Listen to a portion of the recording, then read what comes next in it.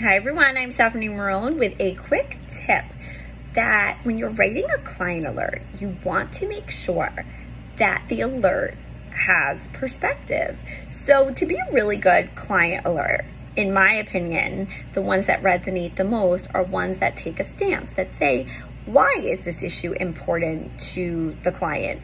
Why should they care about it? What do they need to know? Because that will lead to more conversation and a follow-up and showcase that you understand their business needs and that you can potentially help them with those. So I encourage you to go beyond just reporting on a legal update or a case. Get to the bottom of the why and showcase your unique perspective that actually will boost your business.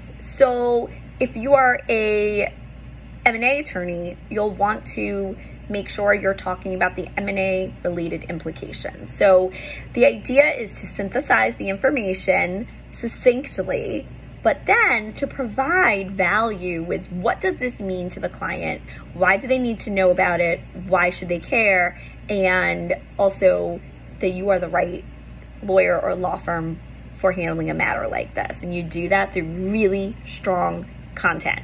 The other advice I have is don't feel like you have to write a book just because you feel like, okay, it's short. Short is good. People are perusing alerts and blog posts on their phones, and to the extent that you can break it up into short paragraphs, it's better regardless if you're reading these alerts on your phone or on your desktop. People's eyes tend to go towards white space, so if you can break it up with bullets, with subheadings, with anything that delineates the information you're presenting in a succinct and clear way, you will capture the reader's attention. And then finally, the subject and title of the email and then of the alert itself is so important, and make sure you actually deliver on that. So if it says it's going to be about one thing and it sort of talks about something else, that's not delivering on the promise.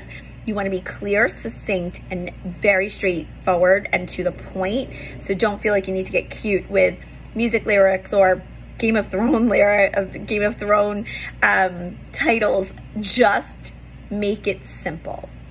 And always remember, you're speaking in your client's language, not writing for other lawyers at other law firms. So while your clients may be lawyers, you want to make sure you're using terminology that resonates with them. I hope this is helpful. Write that alert, write that blog post. This is content that gives you touch points with your audience, with your clients, with your referrals, with your prospects. And so there's no better time spent than writing alerts.